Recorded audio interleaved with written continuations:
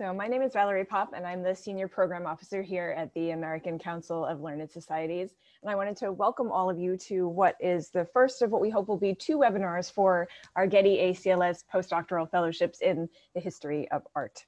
So I thank you for joining us today. It is 9 a.m. here in New York City, which is where ACLS is based, but I know that you're coming in from all over the world, and I appreciate your taking the time to be with us today.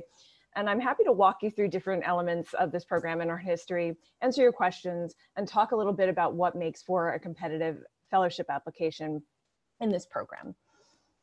As I said earlier, for those of you who are just joining us, I will be taking questions during the last part of the session. It'll be a Q&A. And so if you have questions during the course of the presentation, feel free to pop them in the chat. You can also wait until the very end when I say that the session will be designated Q&A, and then you can put them in the question in the chat box there. If you need anything over the course of the presentation, you're all able to raise your hands as attendees. This is done in a webinar style format, so that means that you really can't see one another on screen. You should just see me, my face, and the name of my co-host, Senior Director of US Programs, John Paul Christie at ACLS, who's not on camera this morning, but he's very much with us. But you shouldn't be able to see one another. You can chat one another, however, so that's the difference between this and a typical Zoom meeting for those of you who aren't as familiar with the webinar format. All right, to get us going, I am going to show you a handy dandy little presentation about this fellowship program, about ACLS, and it'll walk you through the different dimensions of this program's history, where it's gone, where it's been, where we hope it's going to go, and then how you can create a competitive fellowship application. Today's agenda, which I gave you a little bit of an overview in the invitation to this webinar, but I'll have it up here again. It's just an introduction to ACLS. I'll give you an overview of the program history. We're going to go through all of the different application components together, one by one. A lot of this information is already available on ACLS's website, www.acls.org. In the competitions and deadlines page, and if you look, and you'll see Getty ACLS Postdoctoral Fellowships in the History of Art. So you can follow along if you want to on that page as I'm going through all of the components, but obviously I'm going to be adding information that isn't readily accessible on our website, or available on our website to supplement what's there. I'm going to then go through tips for creating an effective application, and then we'll have the Q&A that I talked about earlier. And please, again, type your questions in the chat. So for those of you who aren't familiar with ACLS, and I don't like to assume that everyone is familiar with ACLS, we are a private nonprofit entity, and we were founded in 1919. So that means that we're just over a century old, just over 100 years old. And what we are is basically a federation or a big group of 75 different scholarly societies in all of the major disciplines in the humanities and social sciences. So that's everything from literature to history to anthropology to, very relevant for this program, art history and architectural history. There are also a lot of subdisciplines and interdisciplinary fields that are encompassed within ACLS. So that means that if you work on, say, Renaissance studies, you may be part of the professional organization that brings together all of the scholars in Renaissance studies all over the world. So that's just a little bit about who we are and how we function. Our mission, and it's been our mission for quite some time, is the advancement of humanistic studies in all fields of the humanities and social sciences, and the maintenance and strengthening of national societies dedicated to those studies, right? So the second part of that is what I was just talking about, all of these different learned societies that represent the scholars who are in these different fields. The first part of that statement, the advancement of humanistic studies in all fields, we do that in a couple of different ways. One of the ways is through advocacy, bringing together groups who have a shared interest and shared commitment to the humanities, talking about issues that are of great import, whether that's in the United States or globally to the humanistic and social science communities, writing white papers, doing research, writing op-eds. Our president, Joy Connolly, has been a very energetic and vocal presence since she joined us last year. So those are some of the ways in which we carry out the part of that mission through advocacy. The other piece of the way that we do our work, and that's why all of you are here today, is through administering fellowship and grant programs that support scholars all over the world. This has been a core part of ACLS's business for decades and decades. So we're quite familiar with it, although the exact number and nature of the programs has really evolved over time. And I'll talk a little bit about that right now. So our fellowships change every year. It's wise to keep an eye on ACLS's website, follow us on social media, follow us on Twitter, follow us on Facebook to stay aware of exactly what the fellowship competitions are in any given year. They change. Sometimes programs that have been around for quite some time are what we call sunset. They go away. We add new programs all the time. This year has been a very busy year for ACLS in terms of adding new programs. So it's always a good idea to keep an eye on our fellowship list and to see what competitions are going to be available for upcoming cycles. We typically update our calendar in July and August of any given year because that anticipates then the fall season, which is when most of the deadlines are. Not all of them, but most of them. And you can see that on our website. Right now, ACLS has 12 distinct fellowship and grant programs. As I said, that number changes. And in any given year, we give out roughly $25 million in fellowship support to scholars all over the world. Usually this is around 400 fellows each year. And each year we get 4,000 applications from people all over the world across all of our different programs, right? And I'll talk a little bit more about the Getty program, the numbers for that program in a little bit. But I think it's important for you to get a sense of the scope of ACLS's work and just how many applications we field each year. In order to review the applications, we depend upon the service of about 600 different peer reviewers. These are scholars, curators, museum experts, in some cases for some of our more public-facing programs, people who work outside of the academy, but perhaps were trained in the academy. All of these kinds of people volunteer their time and serve as peer reviewers for us, read applications, score them, and help deliberate and decide who the recipients of our fellowship awards are going to be in a given year. We could not do this work without them. It's an immensely valuable service to ACLS, but then, as I will talk about in a little while, it's also a form of self-service and scholarly professional development, because when you serve as a peer reviewer for ACLS, that means that you get a window into the entire application and review process for our fellowship and grant programs. You read a good number of applications. You learn what it's like to score. You talk, in some cases, with your fellow reviewers to figure out which applications are the best and what trends you're seeing. And so when you volunteer as a peer reviewer for ACLS, and I'll tell you how to do that in a little while, that means that you're given a chance to learn more about the entire process, which ultimately can strengthen your own ability to get fellowships and grants down the road as a scholar. So we always highly encourage people to participate as peer reviewers. All right, the Getty ACLS Postdoctoral Fellowships in the History of Art. This is why you are here today. This program is now going into its 4th competition year, and it's generously supported by the Getty Foundation. Those of you who, of course, who are here and who are art and architectural historians know that the Getty is an absolutely integral player in this field, and this fellowship program would not be possible without both their generous financial support, but also their collaboration as real partners in the design and administration of this program. So that's something that all of you should know. Their keen investment in this and their involvement in this, it's been very important to us at ACLS. The purpose of these fellowships is to support early career scholars in pursuing research or writing for projects that will make substantial and original contributions to the understanding of art and its history. So there are a couple of different components of this purpose that I want to tease out, and we'll talk a little bit about each of them in turn on subsequent slides. The first is that it's for early career scholars. These are people who are relatively new PhDs, and I'll give you the exact eligibility requirements for that in mere moments. But there are people who are recent PhDs who are just embarking upon their scholarly careers. This is an increasingly important interval in a scholar's career, especially now, given the coronavirus pandemic, given the economic downturns in so many parts of the world. This is a very challenging job market. We understand that it's a challenging professional period. And so for us to have this program that supports these scholars who are just coming out of their doctorates, we think really speaks to our and Getty's willingness to invest in the future of art history, because we understand that you as early career scholars need to be supported right as you get out, or otherwise you will not have the wonderful careers that we imagine and hope you will have later on down the road. The second part of the purpose will make a substantial and original contribution to the understanding of art and its history. That means these are projects that are ambitious. These are projects that are going to change the field. These are projects that are going to totally remake our idea about what an art and architectural history is, who can contribute to it, what periods we're looking at. These are the kinds of ambitious projects that we're looking for in this program. We give 10 awards each year for the program. Application numbers have varied over the years, anywhere from 120 to closer to 200.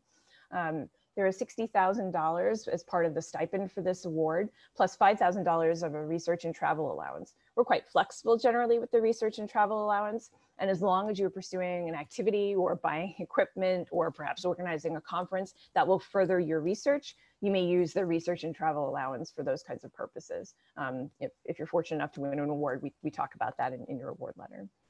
The award tenure for this season, for people who are applying in this season, the 2020-21 fellowship season, is for the following academic year. So that means that is the 2021-22 academic year. And this also includes, this award also includes a one-week residency at the Getty Research Institute at the very end of the fellowship. The Getty Research Institute residency is a key part of this award process. The thing that we're looking at for the Getty Research Institute residency is we want the scholars who are part of this program to have an opportunity to meet each other in person, to talk, to connect, to network, and then also to really feel like they are part of the Getty family, because this is typically held in residence at the Getty in Los Angeles. It's an opportunity for the people who are fellows to meet all of the Getty staff, to meet curators and museum administrators in the Los Angeles area, and to begin to develop the kinds of global networks that we hope will further your careers down the line in the future.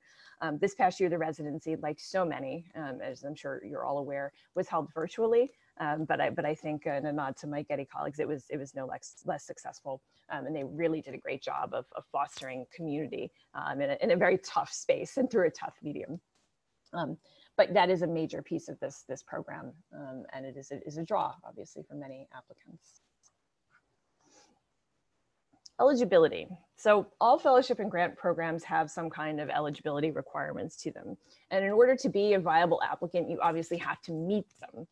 In this case, for this program, in order to be eligible, you have to have a PhD that was conferred between September 1st, 2015 and December 31st, 2019. So this is the window that we, along with the Getty Foundation, have decided is the early career gap that we are focusing upon.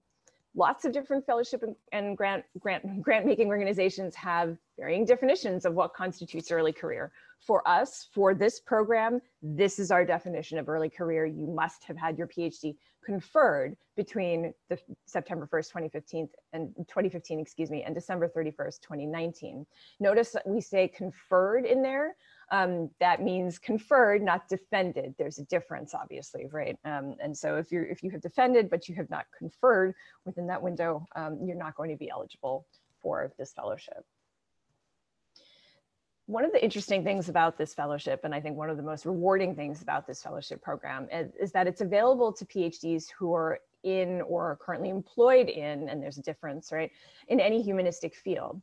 And so long as you demonstrate that your research draws substantially on the methods, materials, and findings of art history and contributes to the field. So what does that mean? This means that you can be someone who is an anthropologist, and if your project draws upon the methods of art history, if you feel like your project has something to contribute to the field, you are eligible to apply for this program. And indeed, the program has a record of awarding fellowships to people who are outside of the immediate field of art and architectural history. So I think that's really something important for you to know. The interdisciplinarity of this program and really of the art history and visual culture endeavor to begin with is something that Getty very much believes in, and ACLS shares that belief. And so this program is open to people who are not necessarily art and architectural historians by training. Applications must be completed in English by the applicant. I'll talk a little bit more about that, about the different pieces of the application and language training and language skills towards the end of the presentation. The final aspect of eligibility that I want to talk about, and I'll spend a little bit of time on this, is that Getty and ACLS welcome proposals from applicants without restriction as to citizenship, country of residency, location of work proposed, or employment. So I'll unpack each of those dimensions of this. In aggregate, what this means is that this is an exceptionally broad and open program when it comes to these eligibility elements. You can be a citizen of anywhere. You can be a resident anywhere. The work you propose can be anywhere. Your employment status can be anything. You do not have to have an academic appointment in order to be eligible for this program. I really want to stress that.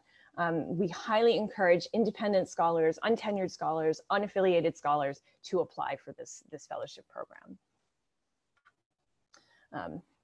On this slide, I'm continuing to emphasize this point, and I'll talk a little bit about the first part of that. As I said, independent and untenured scholars are especially encouraged to apply. The other part of this is the question of citizenship and where you do your teaching, where you're from. We want people who have had a wealth of global experience to apply to this program. The international perspectives and the uplifting of international perspectives is just vital to this program. It's that way for a couple of different reasons. I mean, I think we believe, and Getty has long believed that international diversity in both the kinds of people who are applying, but also where they're affiliated, if they're affiliated, really enlivens the discipline of art history in some fascinating ways. And it helps different audiences appreciate all of the historical connections, the artistic connections that happen across borders, across bridges, and all of these kinds of intercultural exchanges that happen enrich the field of art history. They just do. And that is one reason why we're so keen on having people who've had a range of experiences and working all over the world as part of this program. So this means that if you have studied, taught, conducted research in non-US contexts, we want to see you apply. We're interested in your perspective. We want to hear what you bring to the field. We want to see the kind of work you're doing. And that's one reason why we're having this webinar today, is to talk to those of you who have done all of these things. All right, the application and review process for this program. Before we get into the nitty-gritty here, I'd like to mention something that's important. And I think a lot of people take it as self-evident, but it is really, really not. Grant writing is a skill. It is a skill. It is a skill that we all must learn. It is not a skill that is synonymous or equal to academic writing. Academic writing and grant writing are really, really different types of writing. They're different kinds of exercises, period. And so what that means is that you can be an outstanding academic writer. Many of you, I'm sure, are outstanding academic writers who are on this webinar today. But that doesn't necessarily mean that you're going to be able to translate your project and what you're doing, what you hope to do, into an application that is going to persuade people to give you money, that was going to persuade people to fund your research. So you have to figure out how to translate your work, and it is in many aspects a work of a process of translation, taking your ambitions as a scholar and making them legible to people, especially people who are outside of your immediate subdiscipline, whatever that subdiscipline may be. People who work outside of your immediate geography, people who are working outside of your time period emphasis.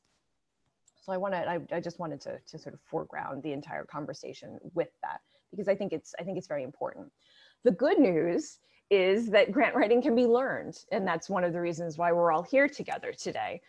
It's a craft like anything else. It's one reason why we encourage people, as I was saying earlier, to serve as reviewers, because the more applications you see, the better you get a sense of how people write successful grants. And it's also why we encourage people to apply multiple times for ACLS fellowship and grant programs. Our fellowship and grant programs have different requirements and different allowances for how many times you're allowed to apply. This one does not have any restrictions. You can keep applying if you so desire. And one of the good things about the program is that if you do apply, even if you do not get a fellowship, you have access to feedback from the peer reviewers who have read your application. Some of you, I'm sure, have applied already and have received that kind of feedback from us if you've participated in previous cycles. And so what that all means is that then you have the privilege, I know it may not feel that way when you're reading the feedback all the time, but you have the privilege then of getting feedback from scholars from all over the world in different disciplines, in different subfields, who are looking at your application and telling you what they think worked, what they think needs improvement.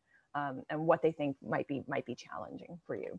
So that's another reason why I often tell people to apply and reapply. Even if you're not successful the first time, you get that feedback, you learn, you repeat the process of applying, and you do get better at grant writing. And those of us who are on ACLS, the senior program staff, are all trained PhDs ourselves. And so a lot of us have been involved on the other side of this process, and we've applied for grants, all of us. So we can attest to the fact that it does get better over time and with practice. All right. The online application form and application basics. This is where I'm going to walk you through all of the different application components and what you need in order to have a successful application for this program. All of ACLS's applications are done online. It's through our online fellowship and grant application system, ofa.acls.org. So that means no mail applications, no doing paperwork, no printing, no faxing, no none of that. Everything is done online. And as I said, you can find our portal to access applications on our ACLS website. And it's always good to have a peek at the website and then look in the application system and get a feel for the application itself, ideally long before you actually start it. Because then if you walk yourself through the application, you see all the different pieces of information you'll need, you get familiar with the sorts of answers you'll need to supply, and it's just better for everyone involved, including the people who are ultimately reading it, when you've had a chance to acquaint yourself with the application, and then you go into it not rushed. That's key. The first piece of the online application is a pretty simple online application form.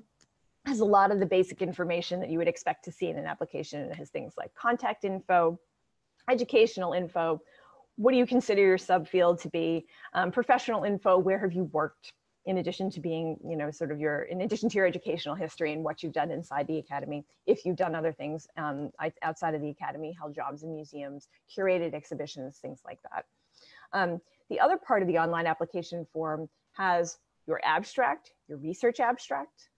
This is your research proposal abstract. What exactly are you working on right now? Why are you applying for this fellowship? And it has to be concise. It's very short. It's a short text box answer. And then you also have to supply a statement of the project's significance for the field of art history. Those are two different things. And I want to be clear about that. I find that second part, the statement of broader significance within art history, is often challenging for applicants to do. And fair enough, because we all have less practice in doing that kind of writing when we're not just talking exclusively about our project's import for our immediate field. This is a chance for you to talk about what makes your project relevant to people outside of your immediate fields, but then also outside of your discipline, and think about why your project matters to people, so that you can convince people who are not in your field, who are reading your application, that this project that you're working on has relevance, that it's going to change the field in some way, that it has the potential to change the field in some way. And this is a short answer question, excuse me, not a short answer, just short text box question. And it gives you a little bit of space in which to do that. Those two elements, the abstract and the statement of broad significance, are quite important. They are among the very first things that reviewers see when they open up your application packet. And so even though they are not the be all and end all, what I mean by that is that all elements of the application matter, all components of the application matter, they are still the first thing that the reviewers see. And so you want them to be good. You want to hone them carefully. You want to work on them. They're short, but they are worth your time when you're doing an application for the Getty ACLS program. The next major part of the application is the proposal. This is the big one. This is up to 10 pages. In previous years, it was shorter. This year, we expanded it because we really wanted to give people more space to delve deeply into their projects, into their work plans, and into their products. And so now it is up to, it's a maximum of 10 pages, double spaced, with the following required subsections. Again, required subsections. You need these subsections in your proposal. It's very important to follow all instructions to the letter when you're filling out a fellowship and grant application. We're dealing with so many applications in terms of the volume that it doesn't mean, as much as we would love to have the chance to go through everyone's application extremely carefully and say, maybe this person didn't mean to go 2 pages over, or maybe we don't have the time to do that. So what that means for you is that as applicants, you need to fulfill all of the requirements of the application process, and you need to follow instructions as carefully as possible. You don't want to wind up getting excluded from the review process because of an error in terms of, you go over your page length, you forget a section, all of those things. Or in the case of the proposal, you leave out a subsection. That would be grounds for disqualification. In all of these different subsections, the project description. Project description is really important. This is where you kind of lay the scholarly groundwork for the project that you're going to undertake during the fellowship year. We expect a summary of the current stage of development of the project. So we want to know, how much have you done? What have you been working on? Where are you in this process? Grounding in the relevant literature. So this is the place where you do kind of your environmental scan, you do your landscape work, you show that you are engaged in your field, that you have a grasp of the relevant scholarly literature in your field, you have a command of it, and that you also have a clear sense of how your project is intervening in that conversation. So that you realize that you're showing to the people who are reading your application that you're not just kind of out there talking to yourself, that you are engaged in a scholarly conversation around the topic that your project discusses. With whom are you in dialogue with your project? This is also the place where you're talking about the significance of your project for the field. So there's a lot that happens in this project description. This is basically the part where you lay out, kind of your objectives for this work.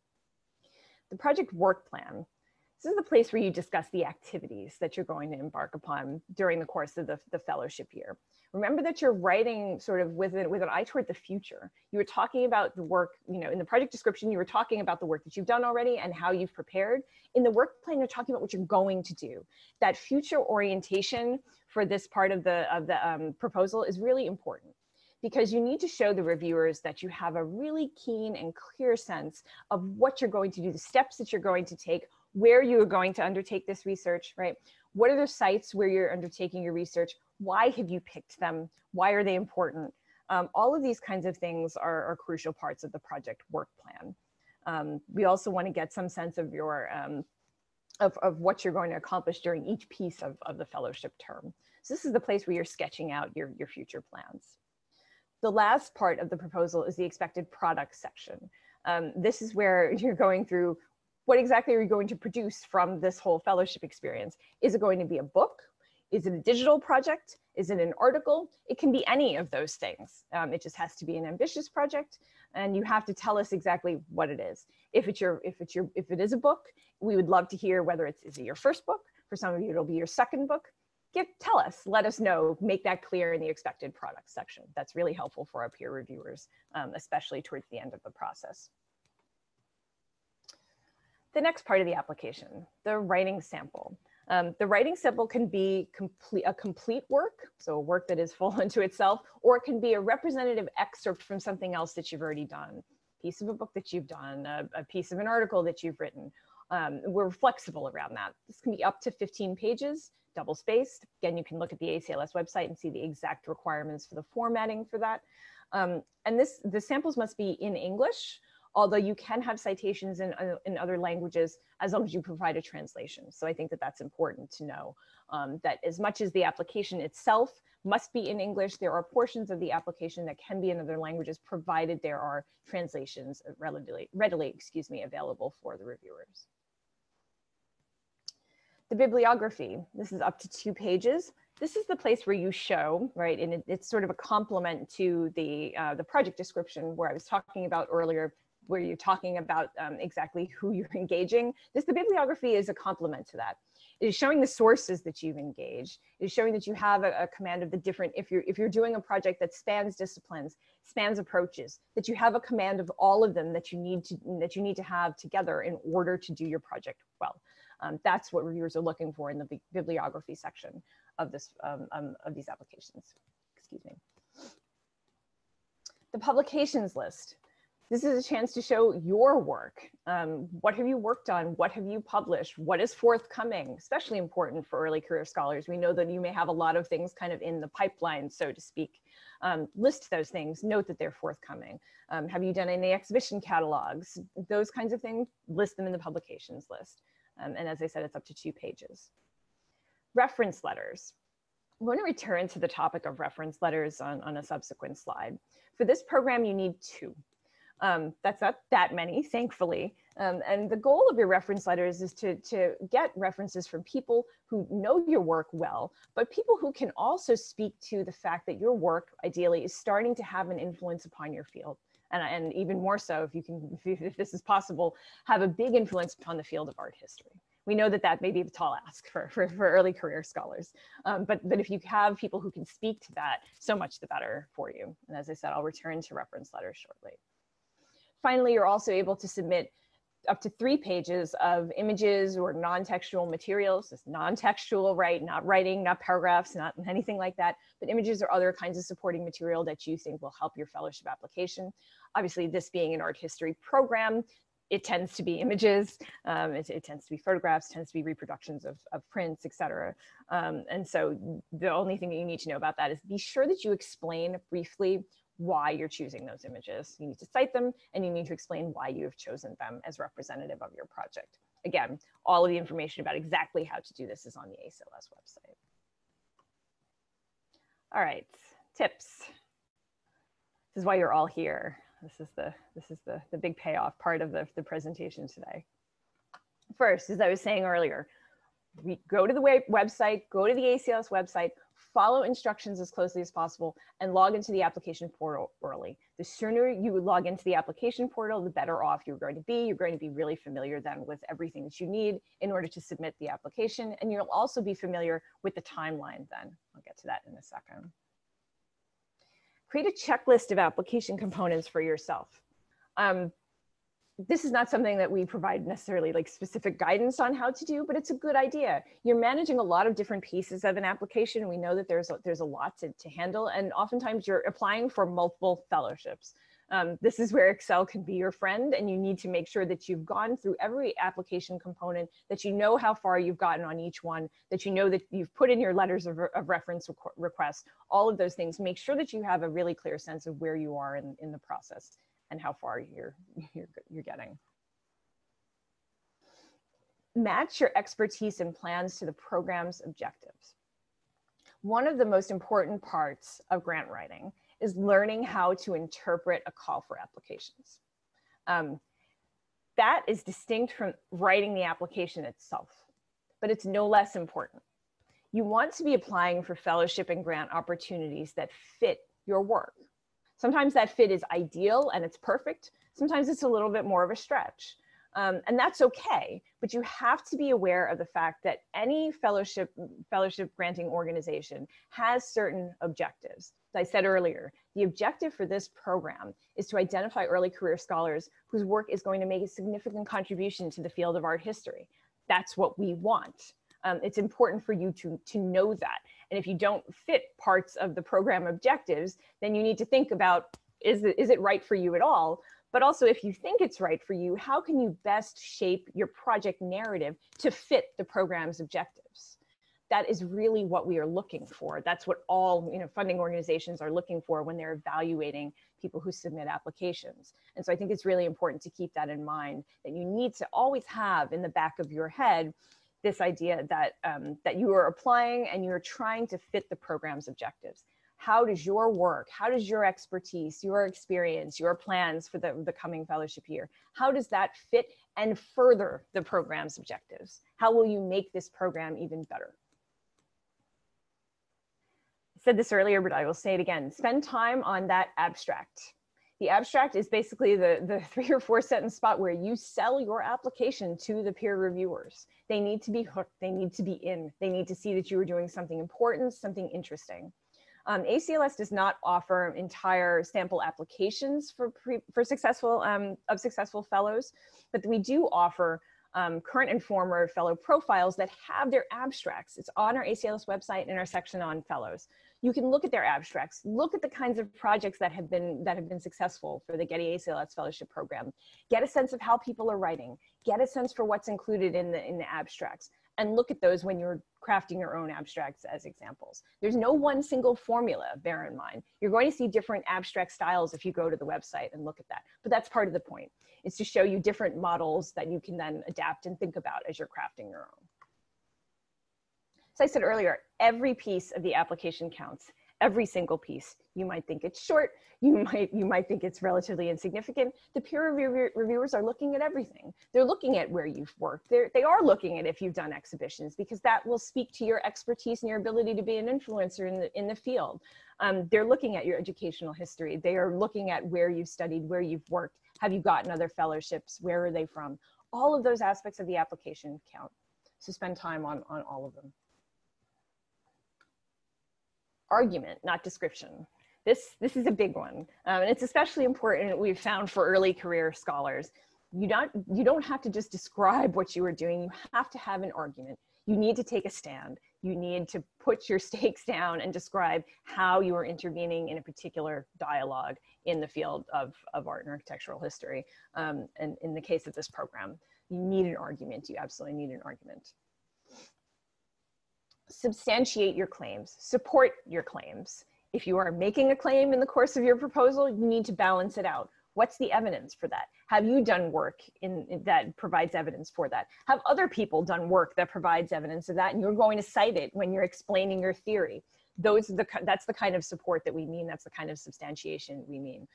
The other corollary to that is, and I'll get to this in a moment, is that when you are writing this application, think about the fact that it's being read by people who are, again, in your field, but also people who are outside of your field. So you can't always assume that people will know exactly what you're talking about and have a keen sense of the evidence already. You might not. If you are a Renaissance scholar, you might be talking to someone who's a contemporary architectural historian.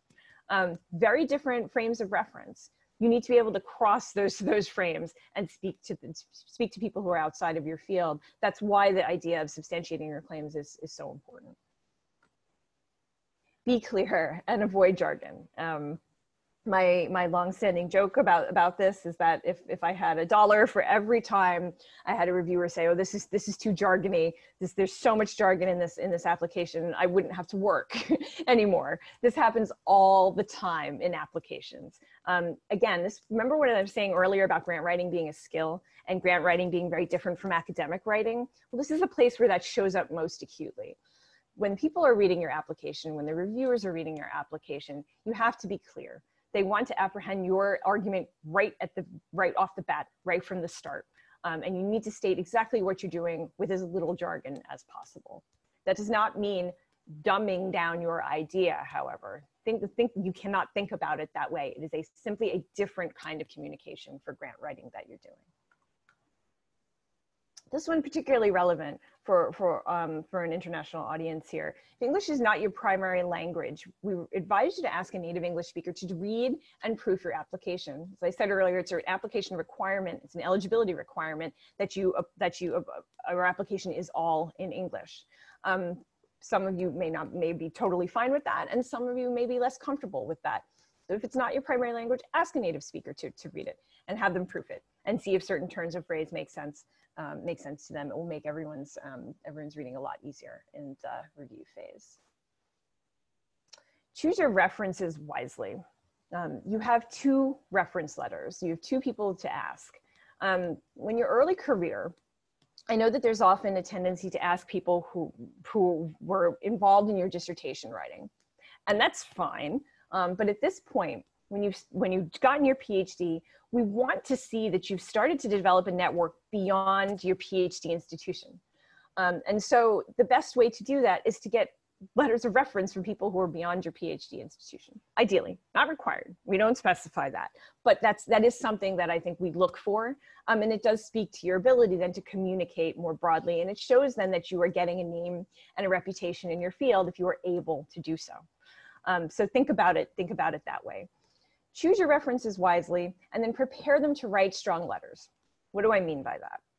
If you just ask someone and say, you met me at this conference last year, we met at CAA last year and you liked my panel, and we've struck up a correspondence with each other, and I need a letter of reference from you to write for my Getty ACLS fellowship application.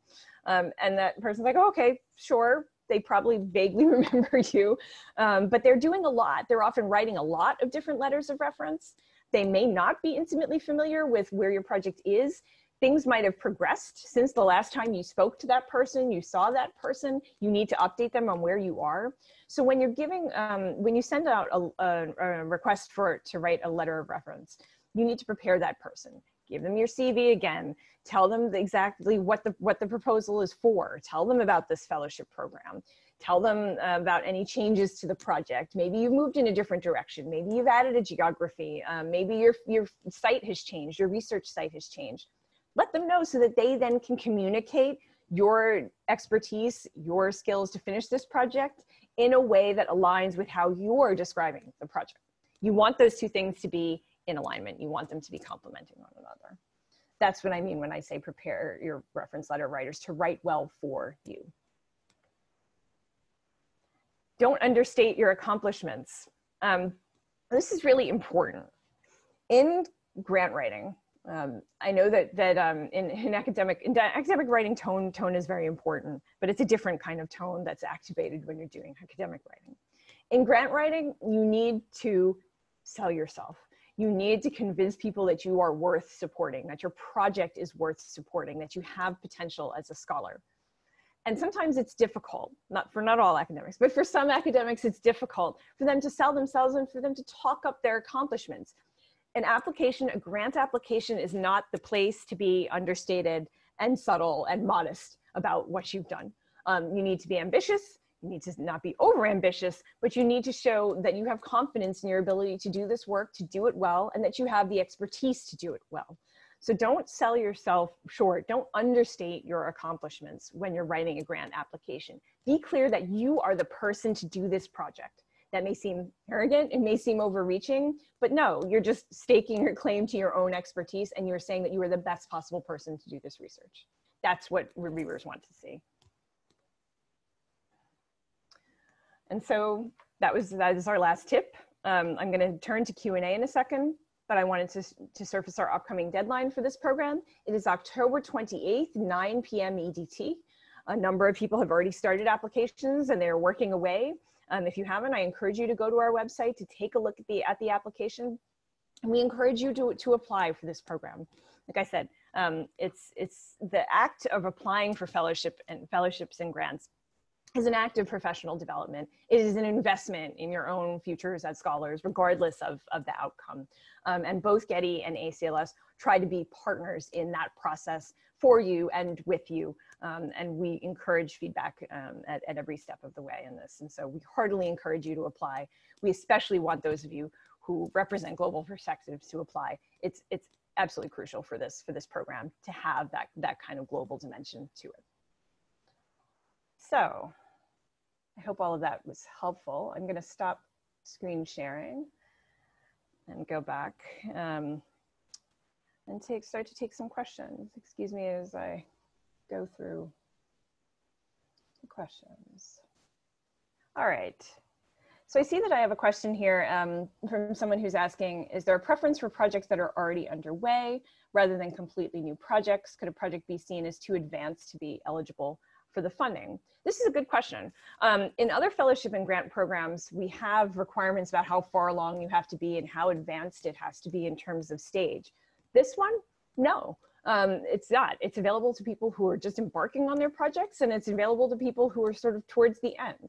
I think one of the things that peer reviewers look for when they are in selection committees and when they're judging projects is they try them to get a range of projects sometimes. Oftentimes in a cohort, in any given cohort, you will see people who are further along with people who might have just beginning. Different committees have different priorities as far as that goes. So, you know, the short answer though is that it's open to all stages. Your project can be quite new, it can be further along. What is really important is to make sure then that your ambitions and your plans then that you lay out match the stage. If it is a project that is further along, it is going to need to be conceptually rock solid in a way that an earlier project may not need to be because some of the work is still being done. So you just want to think about that when you're answering this question about stage. Make sure that whatever the stage is, that the evidence that you've given aligns with that stage. And as I said earlier, that whoever is writing your letter of reference, make sure that they know what stage you're at. Hope that's helpful. Writing samples. Do writing samples need to relate to the topic of the proposed project? Ideally, yes, but not necessarily. I mean, I think one of the things that we often think about with this program is how the writing sample speaks to one's ability to convey not only just the work that you're doing, but how you engage with materials, especially important for the field of art history. So I would say that, you know, ideally, yes, it will reinforce all the other aspects of your application, and will be in that area. It is not required to be, however. So think about that and how that might work for you. We know that scholars, especially in their early years, are often working on a couple of different projects. You know, not all of of the publications you've gotten, not all of the things may be in the exact same area. What you want to show, though, in the writing sample is that you understand how to do the work, and that you've made some contributions already, that you've made some influences already. I see a question about letters of reference. Excellent question about letters of reference. The participant asks, is there any preference or sway given to letters from more senior scholars? Great question for a couple of different reasons. So we get this all the time across ACLS fellowship and grant programs, this inquiry about senior scholars and their highly recognizable name. Do you need a reference with a highly recognizable name? And the answer is that there isn't really no answer. You want reference letter writers who can speak incredibly well and in a detailed way to your ability to do this work. Sometimes if you have a very good relationship with a senior scholar, someone who's very well known in the field, and you've cultivated that relationship for some time, then that person might actually be the best possible person to speak to your expertise. But if you are just tapping a senior scholar because they have a recognizable name, but they haven't really engaged with your work deeply and they don't really know your work well, that person might not be the best person to ask. And that can sometimes show in a letter of reference. So it's really about understanding and strategizing. If you are asking a person who's a well-known name, do they know your work well? Are they going to be the most persuasive advocate for you and your project? If they can't, if you have doubts about that, you might not want to ask that person, regardless of how big their name is. So I hope that's helpful. That's a great question. I'm seeing a couple of other questions here. Sorry, it's in a few different places. Okay. Do projects that relate or might contribute to Getty's methodology, sorry, sorry, I'm looking here. It's coming in different spots. All right. Do projects that relate or might contribute to Getty's pre-existing collections and archive areas have an advantage over others? No, not necessarily, not at all. A couple of different reasons for that. So the first is that the people who are doing peer review as part of this process, the people who are actually reading your application, are not from Getty and they're not from ACLS. They are scholars from all over the world, from all different kinds of institutions. And so they may not necessarily be intimately familiar with Getty's holdings. And that's not really a priority. It's not part of eligibility requirements for this program. And so no, not at all. I will say that the thing that you need to think about is that, is your project going to be something that's interesting? Is it going to be something that's current? If it's a project that's trending and that feels relevant, yeah, people might be paying more attention to that. But really, what we want to see out of this program is that you have mastery of your field, regardless of the time period that's in, regardless of what archives it might gesture to. You need to have a command of your field, what you're doing, how it relates to where you want to do your work. That's the important part of it. Not Getty's archives, not Getty's holdings, but where you want to do your research. If you're saying that you want to go to a particular archive, you want to go to St. Petersburg and do your research, you want to look at illuminated Ethiopic gospel books, which is one of our fellows a couple of years ago, his project. You need to then be able to describe where you want to go and why, and how that location fits.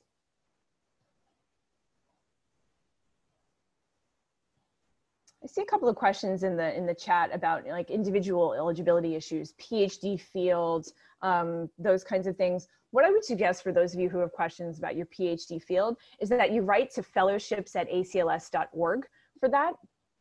Because that will be answered by one of our program officers, one of our program team. A lot of these decisions are on a case-by-case basis for those kinds of questions about eligibility. So unless it's an incredibly obvious answer, we often ask the people who have questions about their PhD date, conferral, about their field, to email us at fellowships@acls.org, and we will get back to you as soon as possible. Other questions?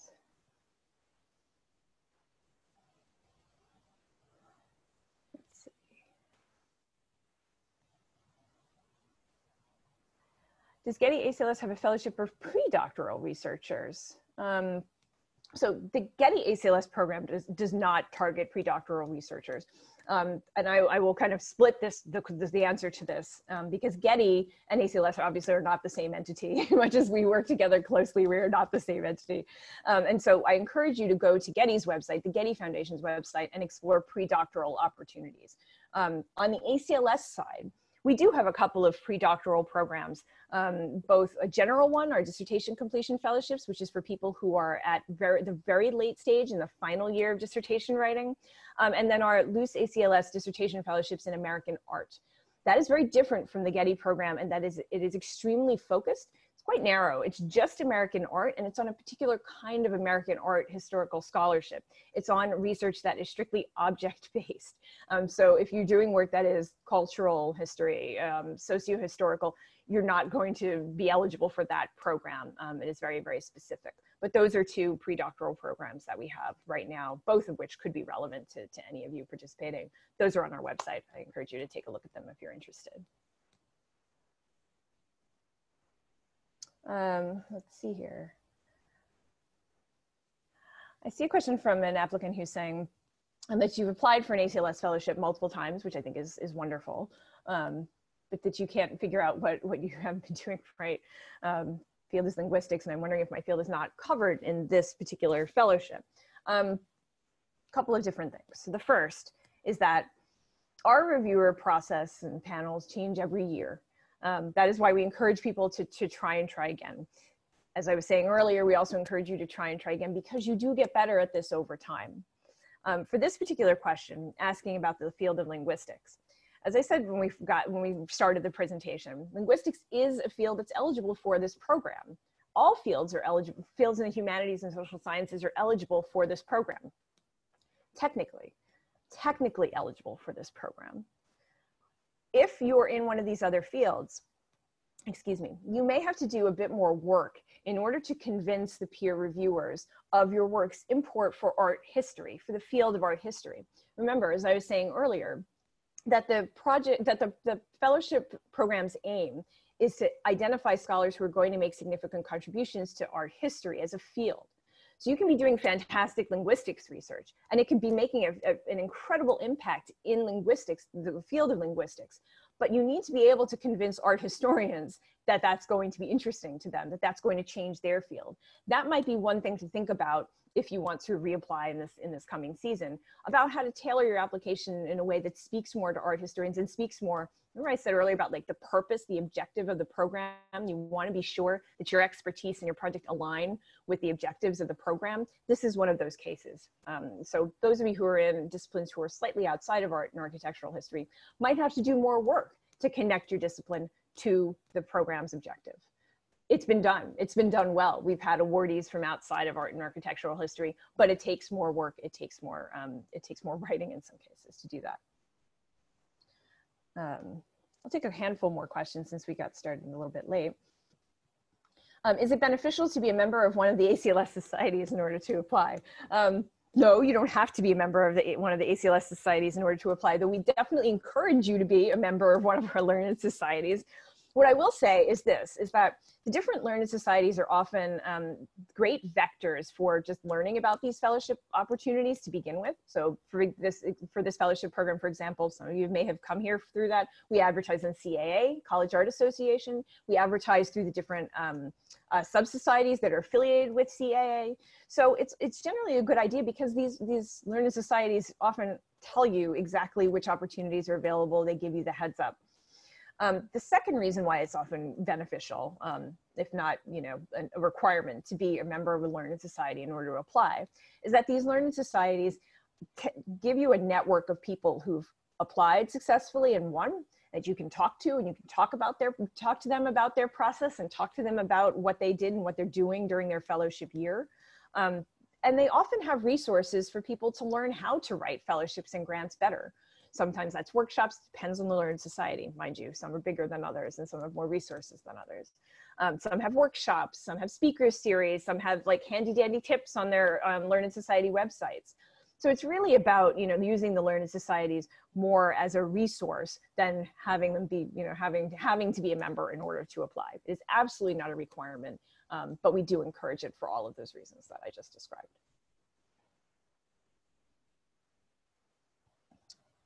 I have a few more. Should we list all the research work activities residents in the work plan? Would it be fine to decide on the residency research trips when the application is successful? So this is a good question for a couple of different reasons. First, we understand that that when you were applying, you were looking far into the future, right? You were imagining what you were going to be doing in a year and a half from now.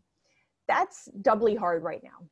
We all know that. We are all aware of that. We know that a lot of researchers dealing with it all spring and summer at ACLS, we know that a lot of researchers have had their agendas impacted, some in ways that are extremely dire due to COVID-19. We know that, and we know that it is even more difficult to try to plan ahead at a moment when people can barely plan for tomorrow. And so we're mindful of that. We understand that. At the same time, you need to do your best in order to figure out what you would do if circumstances are returning to normal.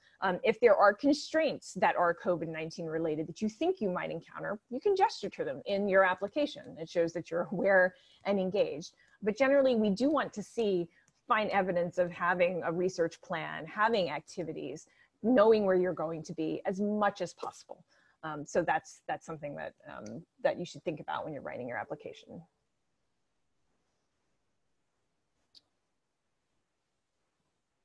I am going to take one more question. Let's see here.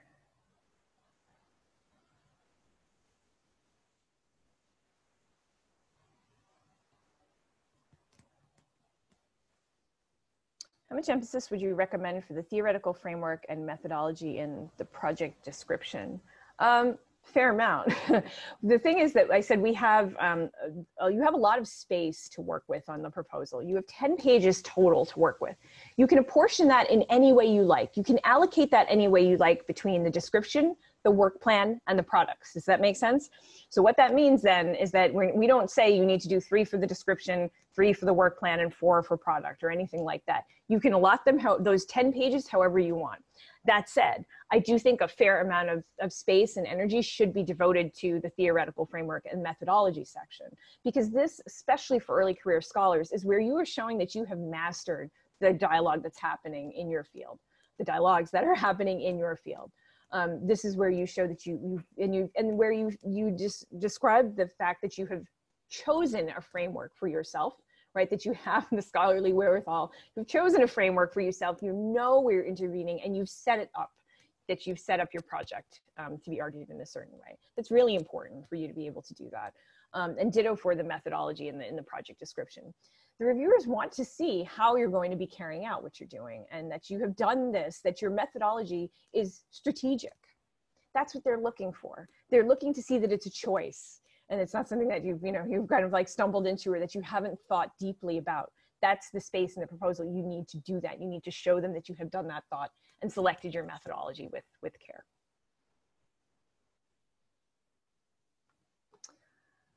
All right, I'm gonna wrap up. I see that there are a lot of questions I wasn't able to cover. If you do have an outstanding question, by all means, message us at fellowships@acls.org. Ask us the questions. We will get back to you in a short amount of time. We're happy to answer questions. We do it all day for all of our programs. And we will have a second webinar coming up.